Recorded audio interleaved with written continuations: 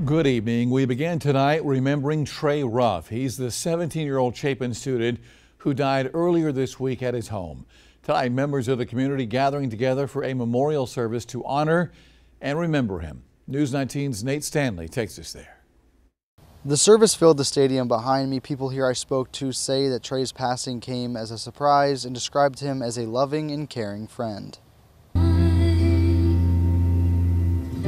A moment to reflect and remember the life of Fabian Douglas Ruff, known as Tre.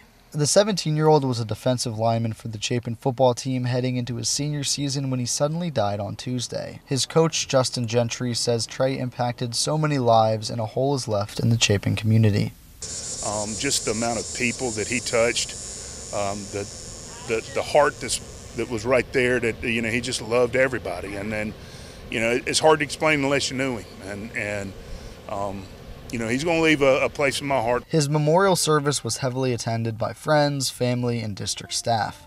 Outside of the Eagles Stadium, his team photo sat covered in flowers and pictures. During the service, Gentry and Tre's defensive coach spoke about him and the impact he had on their lives. And think about Tre, and think about his legacy.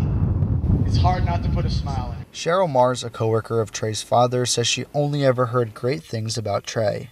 And he has been nothing but all his dad talked about. Just stand-up guy, very nice, easygoing. Gentry says he'll miss Tre's smile in team meetings throughout the season.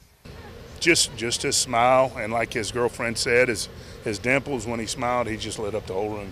Gentry took a moment at the beginning of his speech to read some words that Tre's teammates used to describe him. Selfless, true, vibrant, optimistic, sunshine, good-hearted, great, loyal, blissful, valuable. Mars says she hopes those watching will hold their families close and remember the short period of time we have together. Reporting in Chapin, Nate Stanley, News 19, WLTX. And we're being told tonight that the football team will honor Tre before kickoff at tomorrow night's football game, which gets underway at 8 o'clock.